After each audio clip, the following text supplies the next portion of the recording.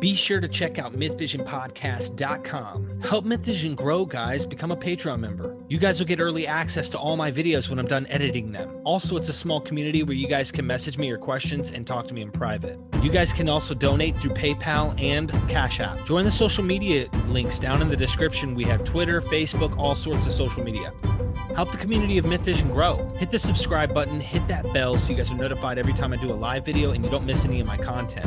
We are MythVision. Welcome back to MythVision Podcast. Derek Lambert. Ladies and gentlemen, have you ever took the time to check out that show Leah Remini has, The Aftermath of Scientology, and all that cultish mentality that she describes as she's escaping the cult, how it like shaped and formed her every thought. It controlled her. I know from personal experience what that was like as a fundamentalist Christian, coming from non-denominational Christianity, speaking in tongues, gibberish, thinking the end was about to happen, all those crazy ideas. And then I progressively found my way into Calvary Chapel, and then I became a Calvinist and a Presbyterian in the PCA. Well, this show ain't about me. This show's about Lloyd Evans. And today, Lloyd Evans is the #1 speaker, ex-Jehovah's Witness in the world right now. There's not a single person who has such a vocal, if you will, influence on the internet right now that I'm aware of that is speaking out against the cult that had him in shackles, his mind at least. And so with that being said, Lloyd, thank you for joining me today, brother. Thank you for that extremely flattering introduction. It's a pleasure to be here. I'll give you the address where you can mail the check and we will be fine. No, but seriously, I was watching Leah Remini's show. And then this episode takes a turn a little, and it sounded just a little different than Scientology, but the same crap.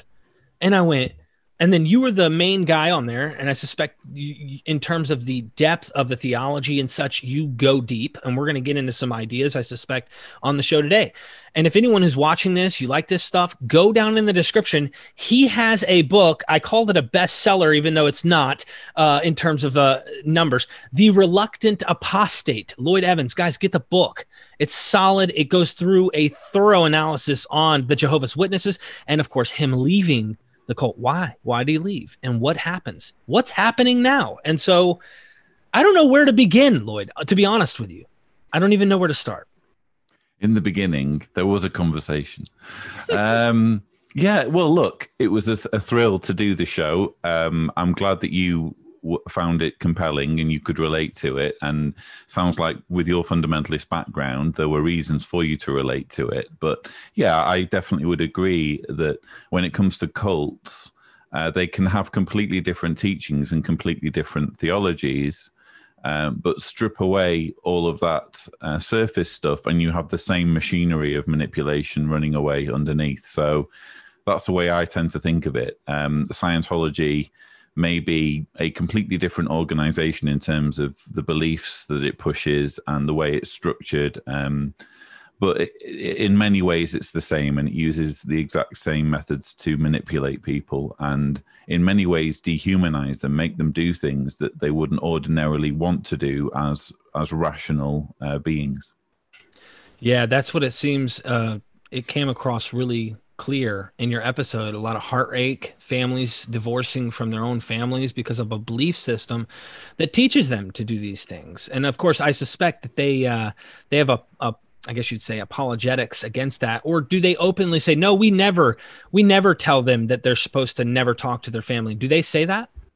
They kind of beat around the bush, and they have a jw.org website with its own Q&A section where they try and do their best to put their own spin on things. With the shunning, what they say is, oh, well, there's lots of situations in which you can leave and you won't get shunned. And then they spend time laboring on the very small number of loopholes in which you won't get shunned. For example, a husband won't be expected to shun his disfellowshipped wife, and parents won't be expected to shun their 14, 15-year-old son or daughter who's living with them. So these are a small number of loopholes, and they say, well, because this is the case, then that means that we don't do shunning. And they basically ignore all of the other areas in which, for example, if you're an 18, 19, 20-year-old, you're going to get kicked out and your parents aren't going to speak to you. So yeah, they do their best, but for the most part, when it comes to apostates, they try to stick their head in the sand and pretend we're not there, and just hope that their followers won't do any digging. And for the most part, they can bank on their followers not doing any digging because they've got such a tight control of their minds. You're an activist who is outspoken right now, constantly dealing with these people from the Jehovah's Witness leadership that are always putting out a new video. I just recently subscribed to you since the show, and I said, okay, wow, these guys know you real well. I suspect they have council meetings sitting around thinking about Lloyd Evans all day. I don't think it's quite like that, but put it this way, when I first started doing this, I never dreamed that I would get letters from them, or that my name would be mentioned in letters written by my former religion, or that my former religion would try to accuse me of hate speech for criticizing them. I never imagined it would get to that point, and that's where we are at the moment, because I'm a core participant for an investigation in England and Wales into child sexual abuse among Jehovah's Witnesses. I've been doing this for months, and I've been submitting pages and pages and pages of evidence to this inquiry. And I found out just a few weeks back that back in February, just before the coronavirus hit, my former religion wrote to the inquiry and said, we think you should get rid of this guy because he's, how did they put it, a hate speech enthusiast. And here's a 9-page dossier with 30-something examples of him saying things about us on his YouTube channel that we don't like. So you can imagine, as a YouTuber, I'm like, I need to see this dossier. So we had to go through like a legal process to get it cleared so that I could speak about it on my channel. So now I'm just making a series of YouTube videos showing about all the blatant ways in which they've misrepresented my words in this dossier. So it's backfired, basically. Yeah. I saw that recently, actually. You were showing exactly what was said and what they said, and they manipulated few words, which changed the context completely. Let's start at the beginning. So were you born into this? I mean, I know you probably have given this story quite often, so I don't want to spend too much time repeating the same stuff we've heard before, if we can. I want to move into some of the doctrines and crazy teachings and ideas that you found out there, but you were born into this. Were you someone moving up in leadership? Were you serious as a Jehovah's Witness? And all of a sudden, what can you recall the thing or things that made you wake up, if you will?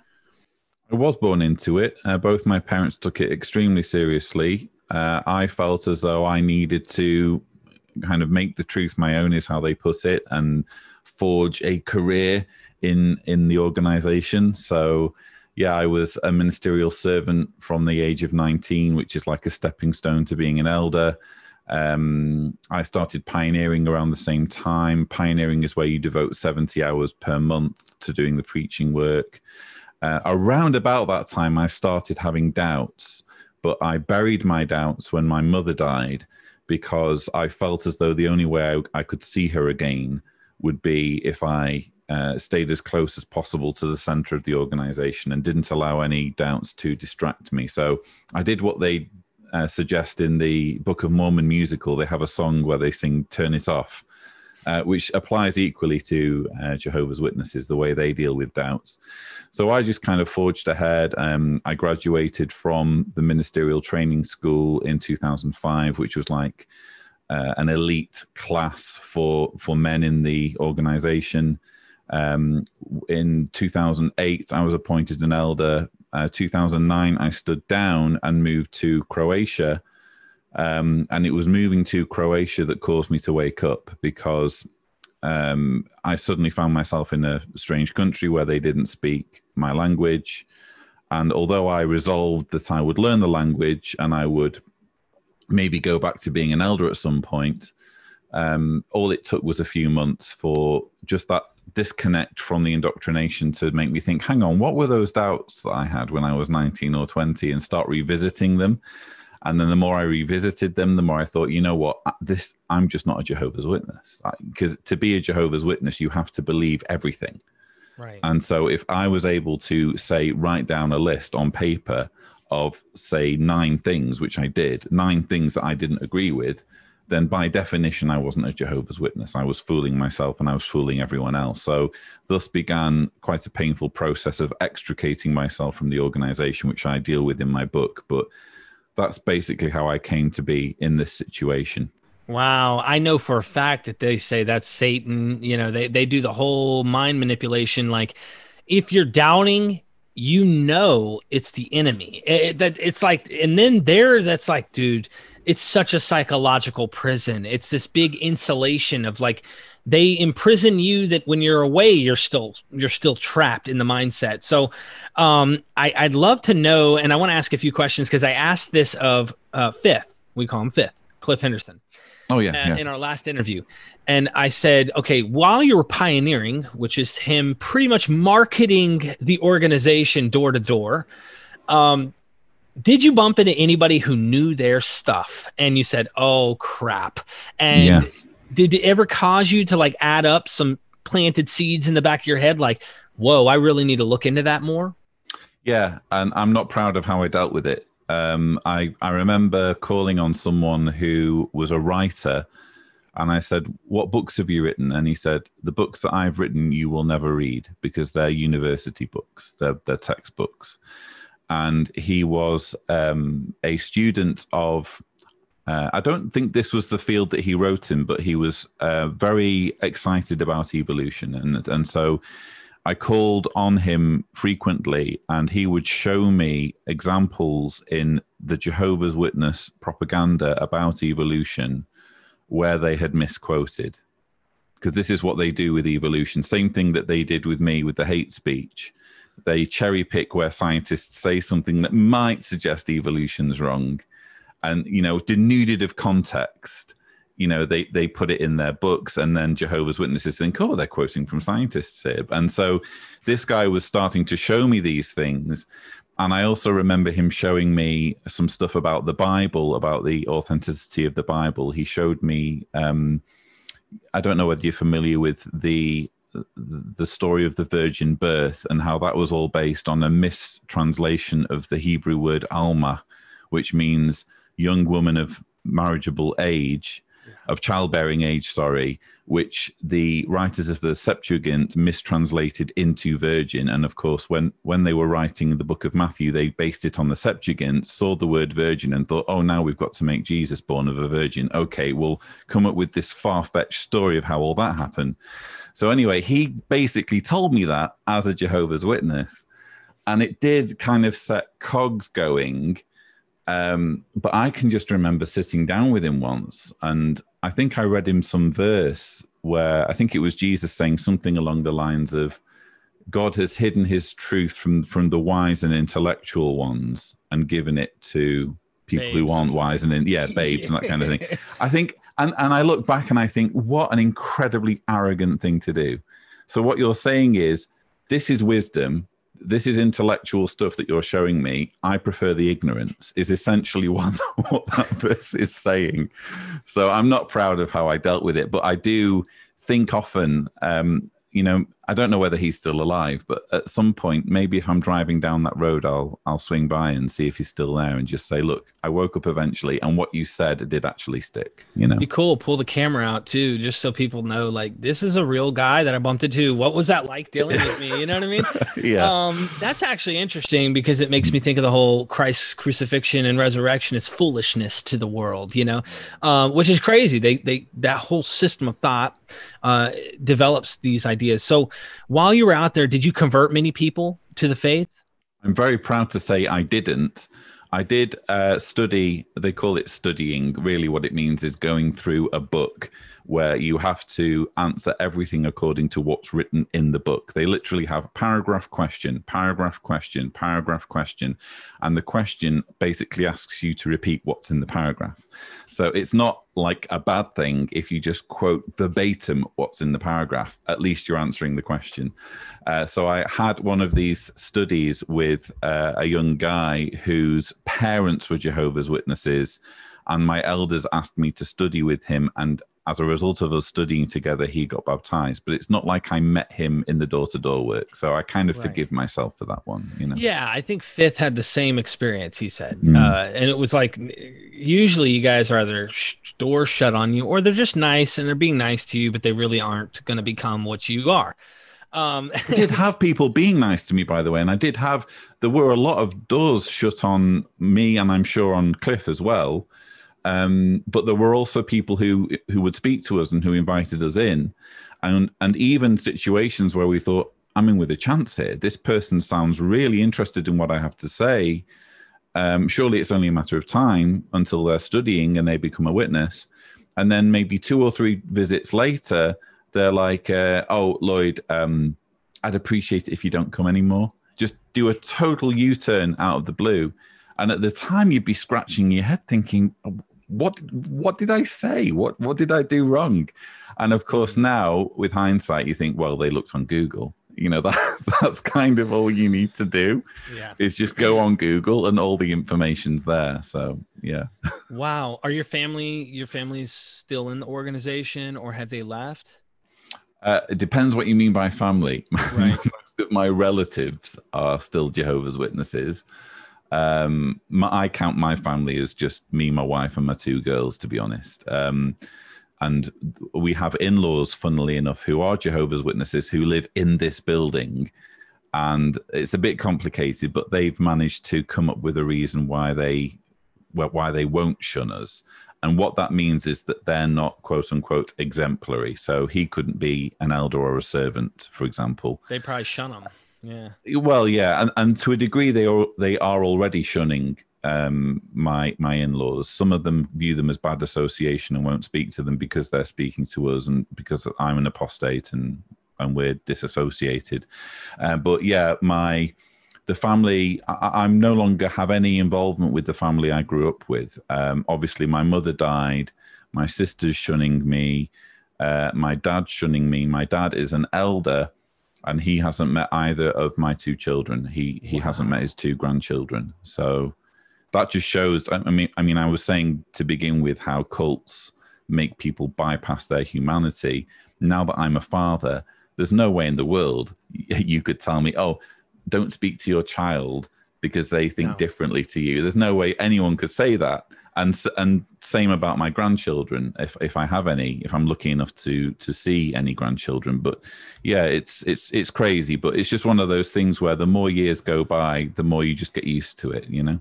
Yeah. And then I know that you have no emotional effect from this at this point. I'm sure there's a psychological damage there, though. But either way, I'm sorry. You know, I'm sorry for you because, you know, that's an important part of all of our lives to have family there. So I didn't want to make this an emotional show, of course. No, it's fine. It's been a number of years now, so I've had lots of time to get my head around it, you know? Yeah. I mean, being one who has parents, you know, who might believe, my mom definitely does. My dad, it's hard to pin him down where he's at, but they wouldn't shun me ever, you know, and that's sad. This organization is doing that. So Lloyd, if you don't mind, because I am the ignorant one, okay, when it comes to understanding this cult, understanding its teachings. I heard little here, little there. I know some things from people who've come to my door or looking online a little bit. And I kind of want to stillman the organization. I don't want to strawman them. But I would like for you to take me into some absurd things, some things that are red flags, like straight up. Now that you've left the cult, looking back, you're like, whoa, okay. Are there some things you could discuss for our audience who's like me, who may know some things? Some of them might even be ex-Jehovah's Witness. I get a lot of comments of people who follow me. I'm a skeptic who was a fundamentalist Christian. I'm no longer a believer in that. I believe in humanity. I believe in good things that are applicable to any of us here in the United States, at least. I don't know in the Middle East if that applies, but yeah, tell me some things about this organization, some of their beliefs, and we can go into that. I know there's court situations going on right now in Australia. Some big things are happening, but some of their beliefs, they take certain things to bank, but they disregard other texts. They pick and choose what they like, you know. Basically, yeah. Well, what can I say? They are hard to summarize it all, but they're a non-Trinitarian Christian group. So like the Mormons don't think Jesus is God. Neither do Jehovah's Witnesses. So they think God and Jesus, Yahweh and Jesus, are two different entities. So that puts them at odds immediately with lots of mainstream Christians who say, oh, well, some of them kind of say, oh, well, you were never a Christian, Lloyd, if you didn't believe that Jesus was God, which irritates me because I think, no, I was a follower of Jesus. Just because I didn't think he was God didn't mean I wasn't a follower of Jesus.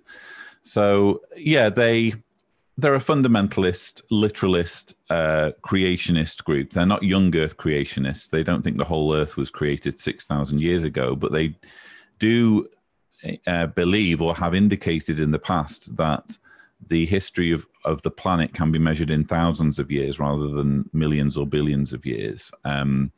They believe in the creative days. They believe that Adam was created 6,000 years ago. They believe that Christianity, basically 144,000 followers of Christ who have ever lived going back to the time of Jesus will be the ones who go to heaven. And that includes people who are living now, most notably the governing body. They get to be among this exclusive group of 100. They haven't met that 144,000 like a long time ago? I don't get it. You would think that in the whole history of Christianity, there would be more than 144,000 who get to go to heaven. But apparently it's just that number. And they include the current governing body, the 8 dudes who lead the whole thing. Everyone else can look forward to living on a quote-unquote paradise earth. I don't think it's much of a paradise because it's built on the ruins of genocide.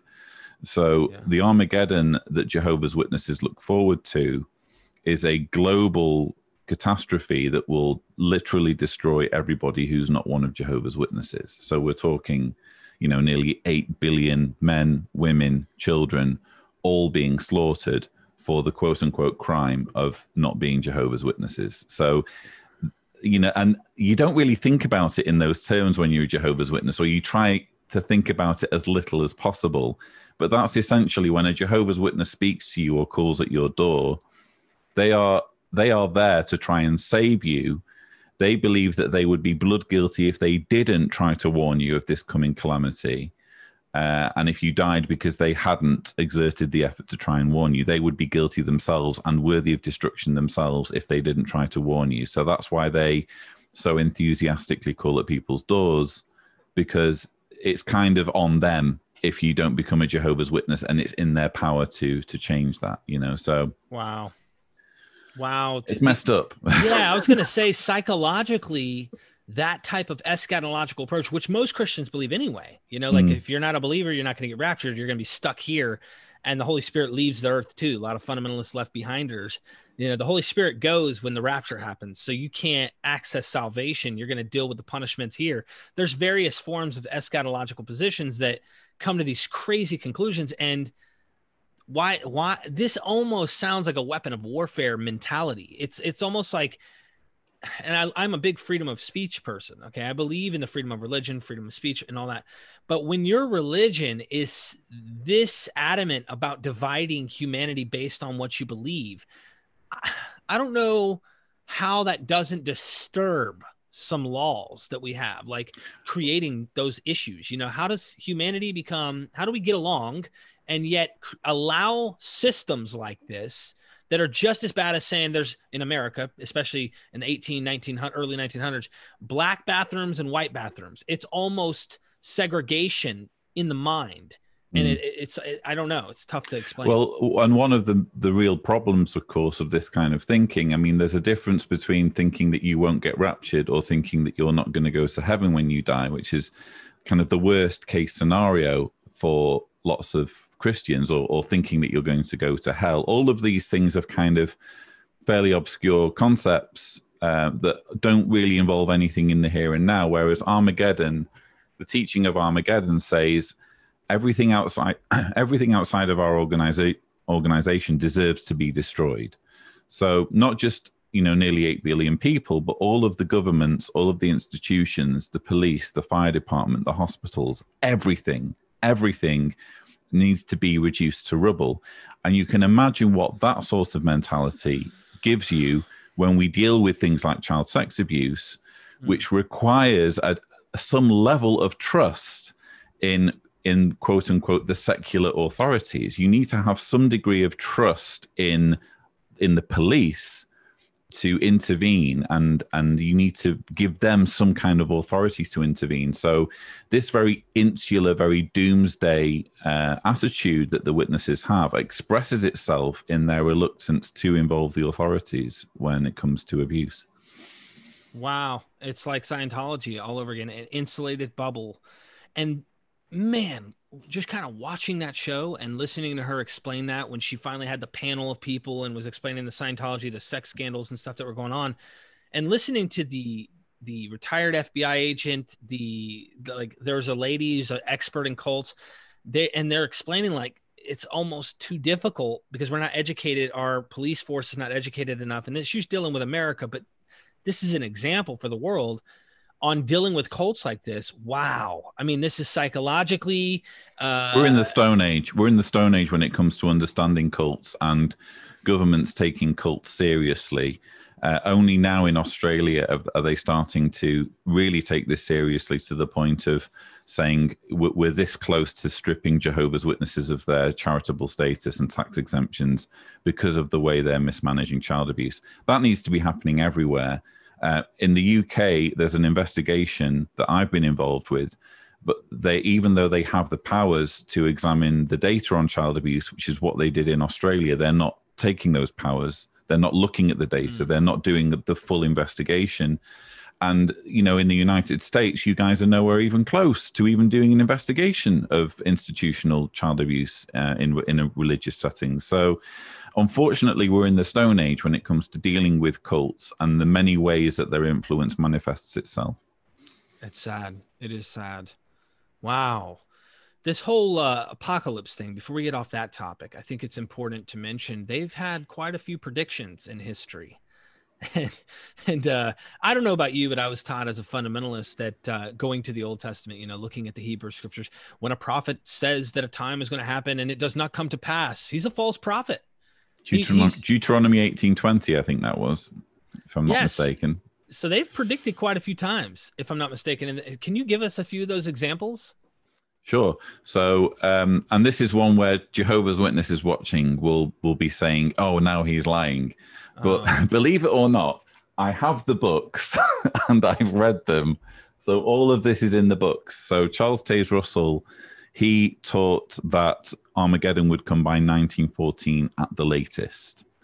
Obviously, that didn't happen. He died a couple of years later in 1916 when it was the World War I. So he was at least dying at a point in history where it looked like something might be happening. But of course, World War I ended, and that was that. So the next prediction was 1925 by his successor, Joseph Rutherford. 1925 came and went. Then a number of decades later, in 1975, they predicted, 1975 for Armageddon. That didn't happen. When I was being raised as a witness, I got baptized in 1990. And the teaching then was that the generation who were old enough to witness and understand the events of 1914 would not die off before Armageddon came. And of course, that teaching got put to one side as well. So there's just been incorrect prediction after incorrect prediction. I actually do a video about Armageddon predictions because there's lots of dates in between that they've sort of alluded to that also haven't worked out. So wow. What does that tell you? I mean, come on, you know, like when are we going to stop and just realize it's not going to happen, period? One of the funniest is a 1989 Watchtower where obviously you think of the Watchtower and Awake magazine, you know, they're literal magazines, but they also got printed in what are called bound volumes. So if you were around in 1989 and received this magazine and opened it up, it said that Armageddon, or it alluded to Armageddon coming before the end of the 20th century in that magazine. But they must have realized fairly quickly how silly that was, because by the time they did the bound volume, it had changed. And to this day, when you go on the website and you look up that particular paragraph, it's the changed version rather than the original. But I have the original in my collection. So you're awesome, man. You are awesome. I'm so glad you do, because that's the crap I'm talking about. Like, I mean, I personally, and this is just getting into a little bit of the New Testament itself, I personally think that's exactly what the New Testament cult was doing, was predicting that it was about to happen, and it didn't. And there were certain events that took place that were written after they actually occurred, ex event 2, in the Gospels, like the temple's destruction and whatnot. But that what was supposed to occur it's like almost like you're explaining this gentleman in 1914, the end is happening. A war is about to happen. I mean, they're all looking at the Bible, look at, rumors of wars, earthquakes, famines, and they see the same crap that, by the way, repeats itself endlessly in humanity's history. Anyway, it's going to happen over and over. So we're going to keep on hearing these things. Well, the latest one on my channel is a member of the governing body, Gerrit Loesch. He must have recorded it in the immediate aftermath of the very latest presidential election, because he says, haven't we said in the past that there would be close elections? And he points to this 2012 Watchtower article, which talks about close elections. And everyone's kind of now scratching their heads thinking, but it wasn't a close election. There was a clear winner. But yeah, that's the sort of vague stuff that, close elections, that sort of thing is mentioned in the Bible. It isn't mentioned in the Bible. It's just their spin on things. But yeah, it's crazy. Well, one more thing. We'll get off that topic. I think this is important. I'm apolitical, right? On this channel, we don't get into politics. We stick to mythology and New Testament. However, I have been watching the top Christian, TV preachers in America talk about prophesying. He will be the president. He's the president, blah, blah, blah. Now, here's the deal. This is something I just want to say and then move on. I don't care who you voted for, especially most of my audience are probably going to be from the United States. I don't care. That's fine. I love you no matter what. I want you to know something, though. These Christians that are prophesying these things, they are stating he will win the election. Even if you want to say that there was voter fraud, I don't care what. He is out here being seen as the winner.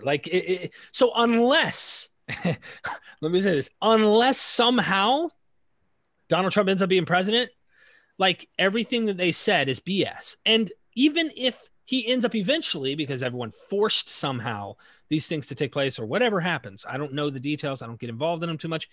They're prophesying that he was going to be the president and he isn't going to be president based on 8 million plus votes that he exceeded Donald Trump on.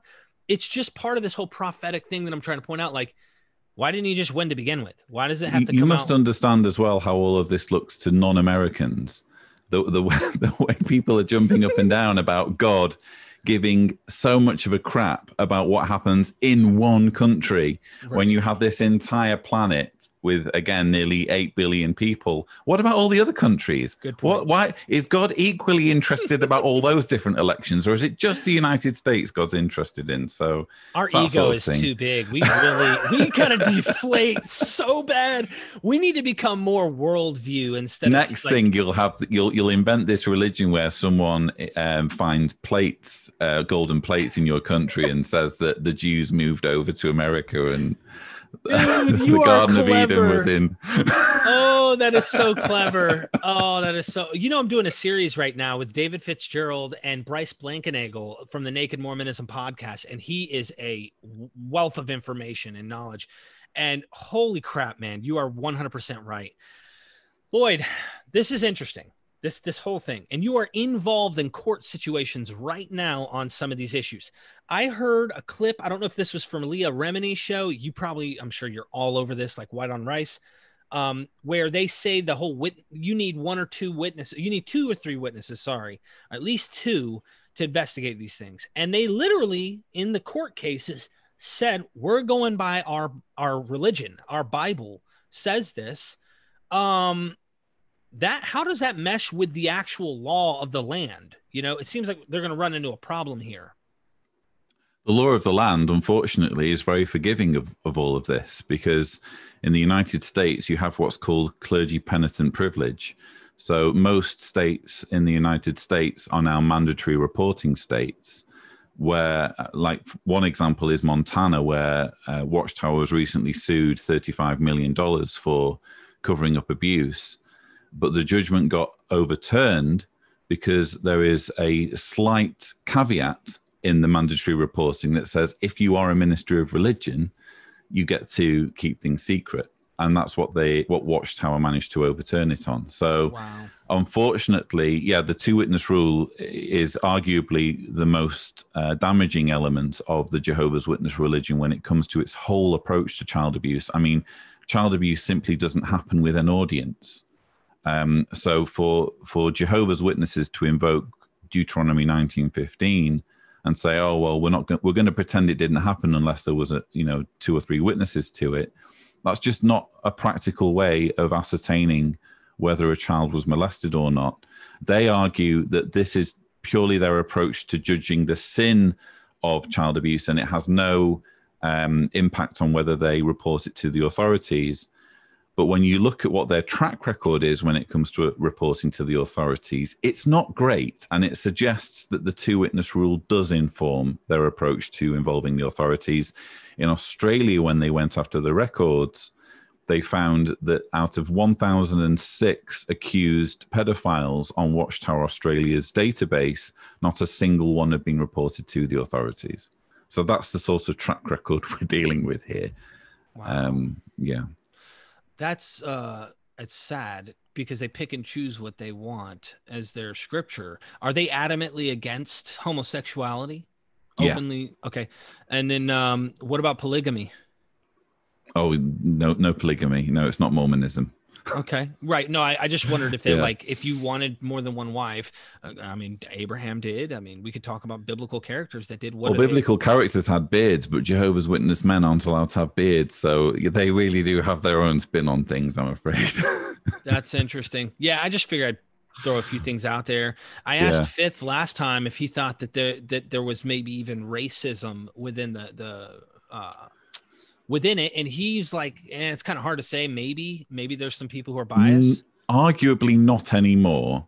Okay. To be fair to Jehovah's Witnesses, they are almost conspicuously non-racist, at least in terms of the rank and file followers. When you look at the top tier of the organization, it is almost exclusively white. So there's one governing body member out of 8 who is a person of color. And it's a similarly low percentage when you look at the next tier of the hierarchy, which is governing body helpers. Very few people of color there. But when it comes to their teachings, I mean, you look through their magazines and it's showing people of all different races, Right. So you can't really call it, I think, in fairness, a racist religion now. But they do have a dark history in their publications of saying some incredibly racist things.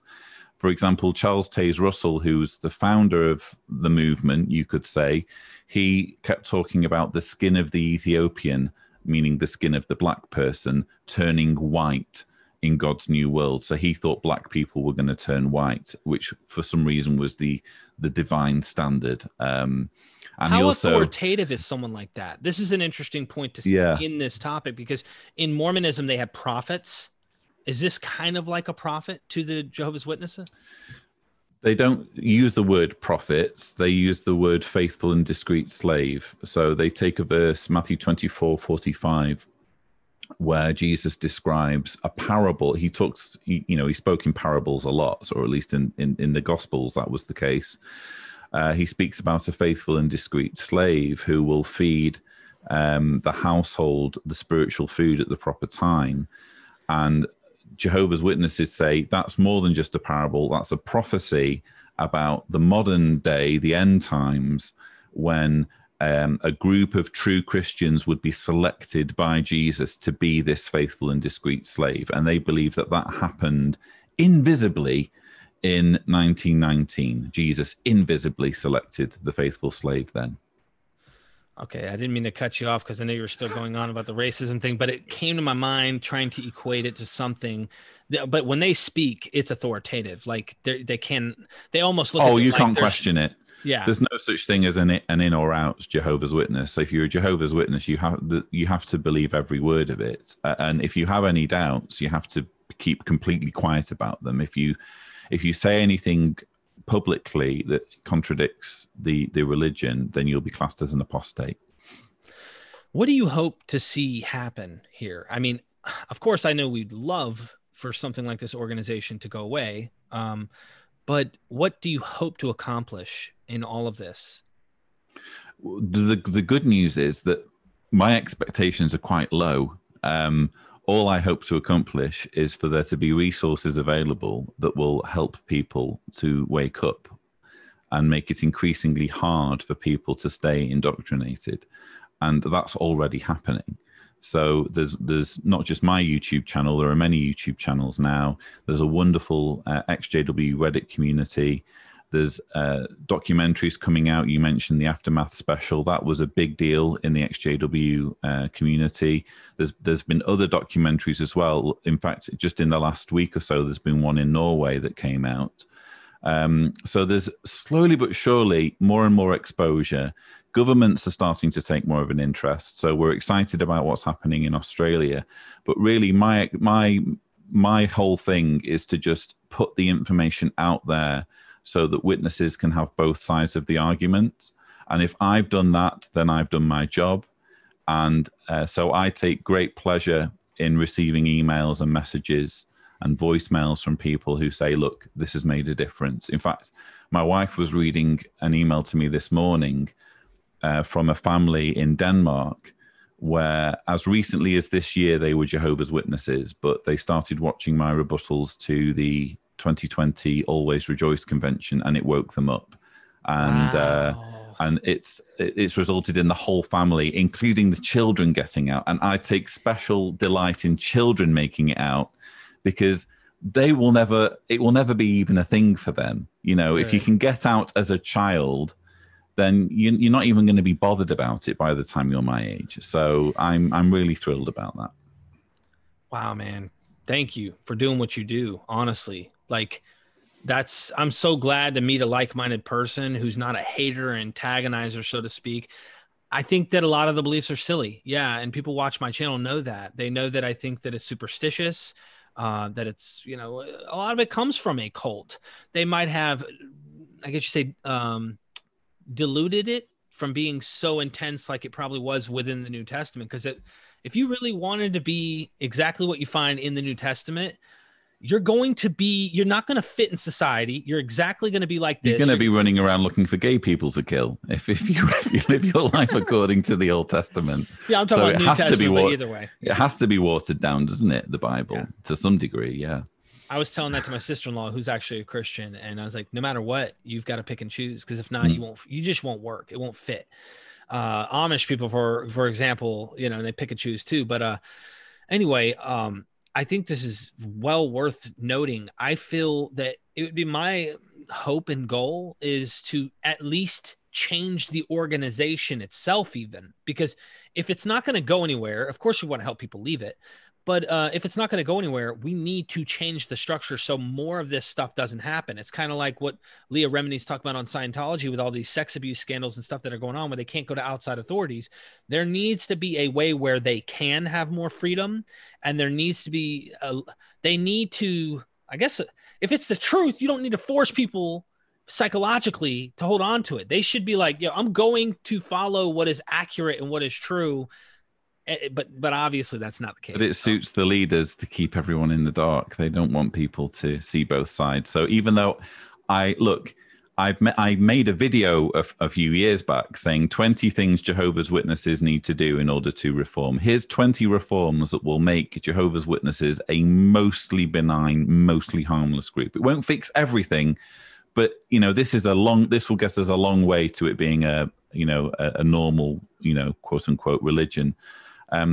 I made that video just for the sake of argument. I don't honestly believe they will ever reform. Right. If anything, they're getting more and more extreme as time passes, which again is why my expectations are so low. I don't expect the organization to change.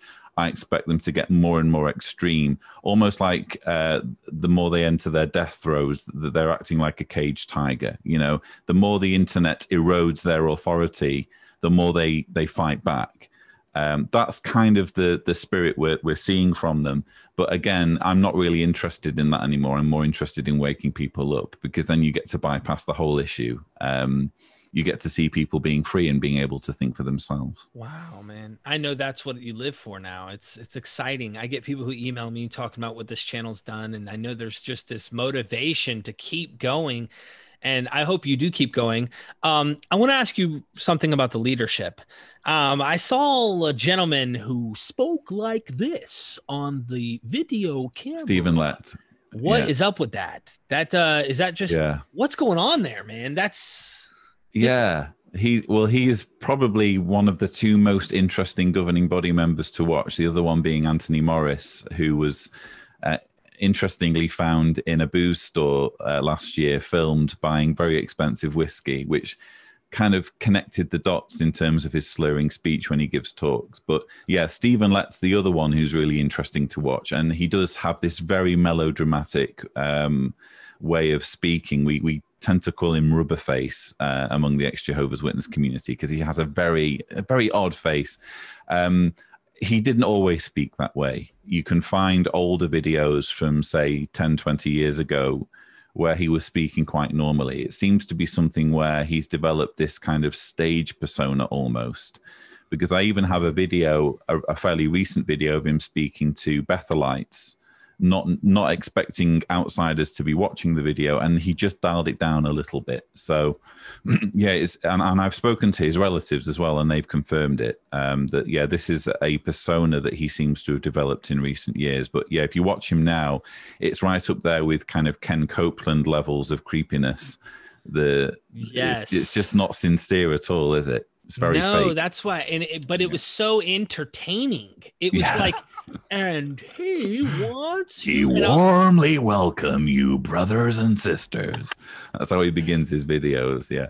Wow, man. And I want to say this for anyone who's watched this far. If you are Jehovah's Witness or left, we know that Jehovah's Witnesses are good people. We know they mean well. We know they only know what they know. And that's why you do what you do, because they're not a bunch of people who are just haters. Of course, they might not like you. They might hate you because their system makes them see things this way. You're an enemy, so they don't like you. They're not going to love you like, unconditionally, of course. But you're doing that. I'm going to say it. You're more like Christ than they are right now. And I know they don't like that. Okay. They probably won't like that saying, but I'm just being honest, because I started off being the number one XJW, which I don't agree with, by the way. And now I'm Jesus Christ. You're feeling my head's going to be so big by the end of this interview. Yeah. I'm not going to be able to get out. Talking like this, and you're going to let me know.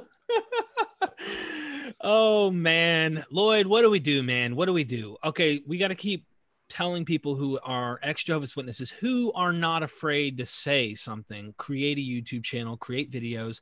If not, at least come on these shows, contact some of these guys. You can contact me, contact Lloyd, contact other channels, put your story out there. The more information we can get out there, the better. Definitely get Lloyd's book. That's a must get. If you're an ex-Jehovah's Witness or you're a Jehovah's Witness and you're considering looking into this and wanting to know in depth, The Reluctant Apostate.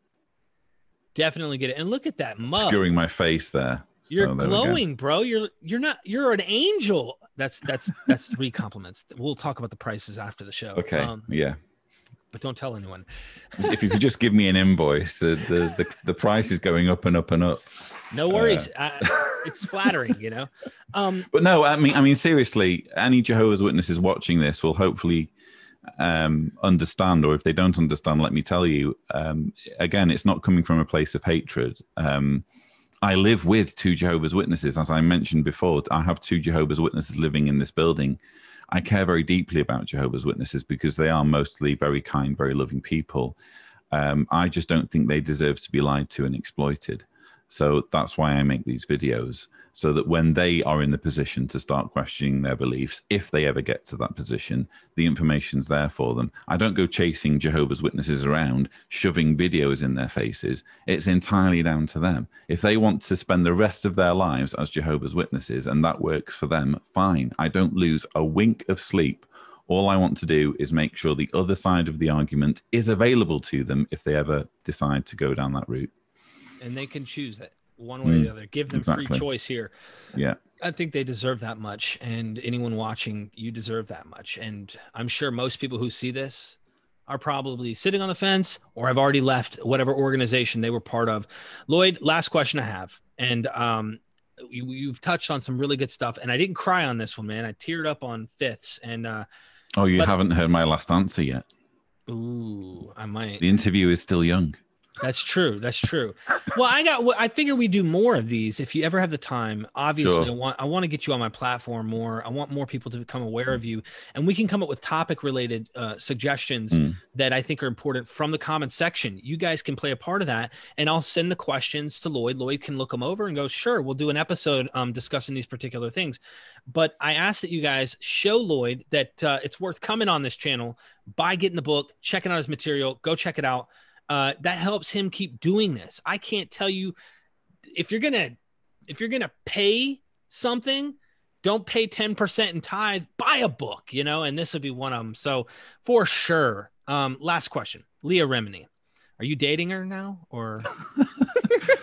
I think her husband would have something to say if I were dating her. That's true. No, She's a wonderful human being. Actually, obviously, she is the only friend I have who is also a Hollywood star. And when I first met her, you do have all sorts of preconceptions about what Hollywood stars are like. But she was incredibly down to earth. And one thing that really impressed me, because you always think in the back of your mind, is this just for ratings? Right. Are you just pretending to care because it looks good on camera? No, she is a firebrand activist. I went for breakfast, was it a year or so ago? I think last year, pre-COVID, obviously. And she invited me to her house to have breakfast. And I said, Leah, are you done with this? Are you ready to walk away? And she was like, no, I'm carrying on. And that's why she's doing the Fair Game podcast now. So no one's going to shut her up. She really, really cares about these issues. And I'm absolutely thrilled that her and Mike saw fit to include Jehovah's Witnesses in the whole thing, because there are commonalities and it is bigger than just one movement. Absolutely, man. I actually emailed Mike and fingers crossed. He I know he's busy, man, but I want to get him on because he knows in-depth things about Scientology that we've heard snippets on the show, but you can't go to the depths. There's so much on that, as well as I suspect Jehovah's Witnesses have a similar theme. So ladies and gentlemen, if you've been watching this long, comment down below and tell us what you're interested in hearing. Make sure you go subscribe to his channel. You are supporting freedom of thought. That's the absolute fact. Go and support by subscribing, liking his stuff, leave a comment for the algorithm, buy a book, anything that you can do to help Lloyd continue this. He's a huge voice in the ex-Jehovah's Witness field. And quite possibly Jesus Christ. You might have an afterlife. You heard it here first. Okay, I didn't mean it like that. I meant see, now you're doing what Jehovah's Witnesses do with my words. You see, spinning it around, twisting it. Yeah. Yeah, I'm just saying you're more Christ-like by unconditionally loving them, regardless. Thank you for clarifying. Yes, sir. Yes, sir. No problem. In case I get blasphemy, goodness, like what is that? The Life of Brian, when they said he's not the Messiah. He's a very naughty boy. Yes, sir. Well, thank you so much for coming on, brother. My pleasure. Thanks for having me. Let's do this again. And ladies and gentlemen, if you haven't, I hope you do. Remember, we are MythVision.